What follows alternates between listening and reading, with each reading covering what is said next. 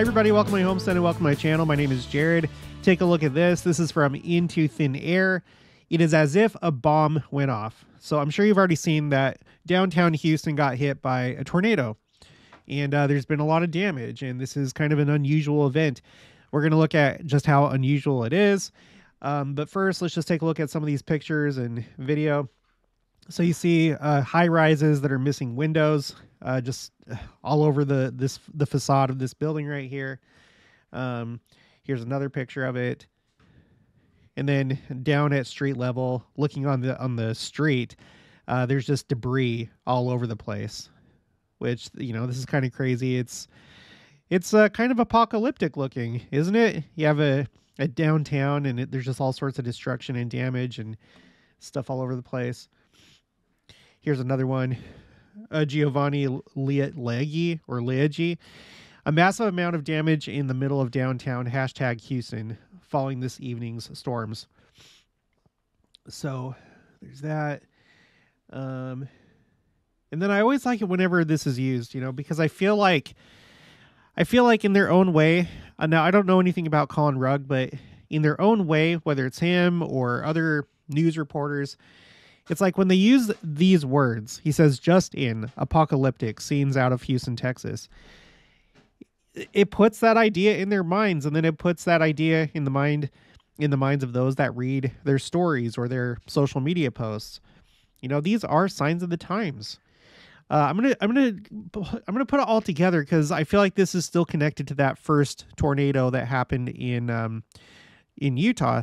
If you missed that video, there's a CNN article that talks about the fact that all these tornadoes that have been going on, and it's almost been, I don't know how many days in a row, but at this point, it's probably been close to 3 weeks where every single day there's been a tornado in the United States, except for one.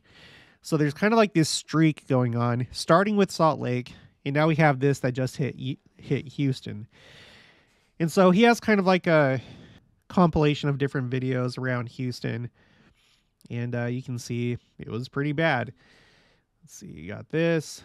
#Houston, be prepared to be without power for a while. And I guess we all have to ask ourselves, would we be able to make it through, you know, a few hours, a few days, a couple weeks without power? This is something that we should all think about. I think it's ideal, if you can, to have a generator. Okay, so this is from Fox Weather.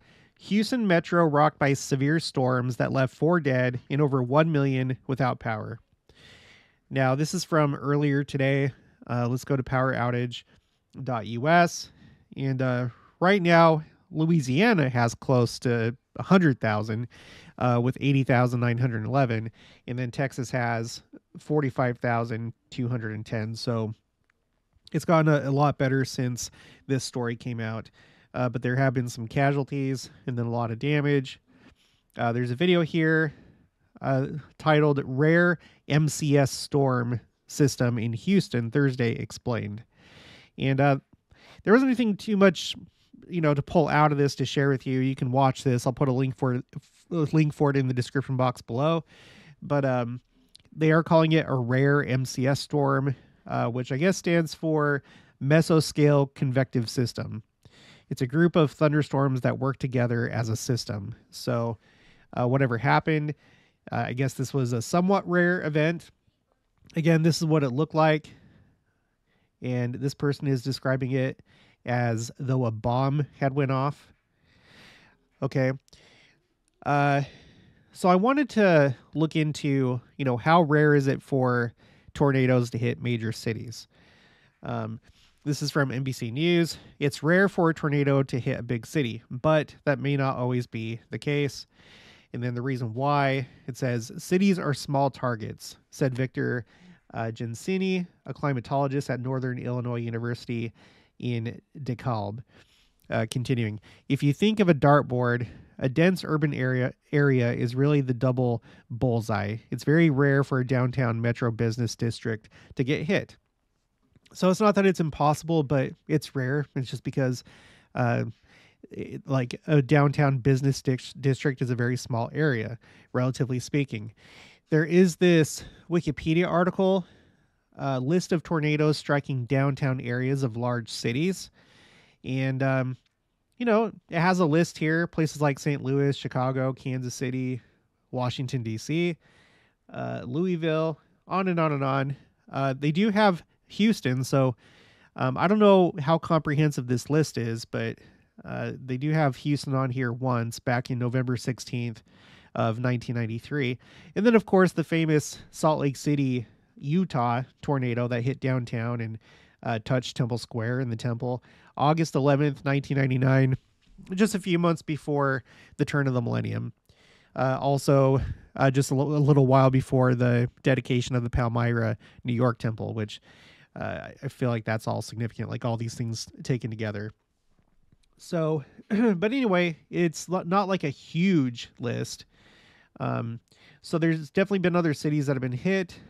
You have a few here, Tallahassee, as recently as, I guess just like I'm not laughing at them, just a little while ago, just like a week ago, May 10th of this year. I didn't know that. Did I know that? No, I don't think I don't know. Tallahassee, Florida. You have some like smaller cities on here that you wouldn't typically think of as like a big city. So anyway, so here you go. It is on the more rare or uncommon side. And so now Houston is going to have 2 on this article.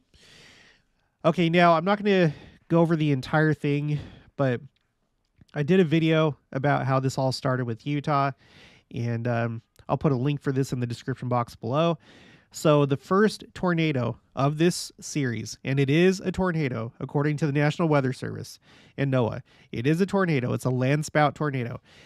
This series of tornadoes started in the Salt Lake Valley with this tornado in Daybreak, which is the development that has the Ochre Mountain Utah Temple. And, there's a lot of pictures of it. You can look it up on X or whatever. But this is it right here, right? CNN, they did this article. The U.S. is in the middle of an exceptional tornado streak. Here's what it looks like. This was published on May 9th. And it says it started in Utah, of all places.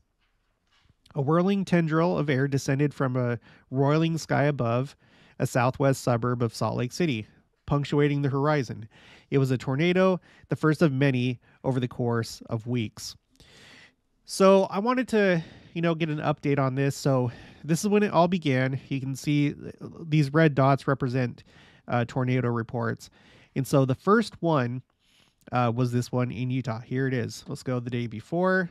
You see there's just absolutely nothing at all the day before. The day before that, there's some wind reports and hail reports, but no tornadoes. So let's go back to the day of the Utah tornado. And let's just look at each day up until today, May 17th. So here, I'll count them. So we have 1, 2, 3, 4, 5, 1 here in Kansas, 5, 6, 7, 8, 9, 10, 11. Here's one in Arkansas, 11, 12, 13, 14, 15, 16. Here's one in Florida. 17, 18, 19, 20. All right, 20. So 20 days in a row. Every single day for 20 days, starting with Utah, there has been a tornado in the United States for 20 days in a row. And then there's a little break on the 16th, which was yesterday. And now today, here you have Texas and Louisiana. So even though a day was skipped, I guess we'll have to see how the next few days play out in the coming weeks. Oh, look up here in Montana, right on the border with Canada. I didn't see that. So this is, you guys, this is a sign. To me, this is a sign. I know to many of you, it's a sign. It started with Utah. That's very weird.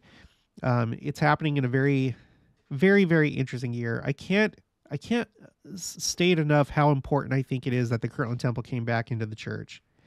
That you had the path of totality of the eclipse go over the Kirtland Temple the month after it was purchased. And then in the month of the eclipse, you had this tornado outbreak that went for 20 days in a row. And like there's still kind of like this streak going. You just have like a 1 day interruption. And then on top of that, you have the auroras, or the aurora that was seen in pretty much the entire United States and, you know, pretty far south. Check out my Facebook page for pictures. I have a few pictures of temples with the aurora above them. I'm going to try and I have some more that I'm going to be posting, so follow me on Facebook. But you guys, we better pay attention to these things. Something is happening. This is crazy. And so this is the most recent chapter in this episode of tornado outbreaks. So, all right, well, that's going to be it for this one. If you haven't already, please make sure to subscribe, like this video if you liked it, leave your thoughts and opinions down in the comments below. Also, make sure to share it, and I'll talk to you guys later.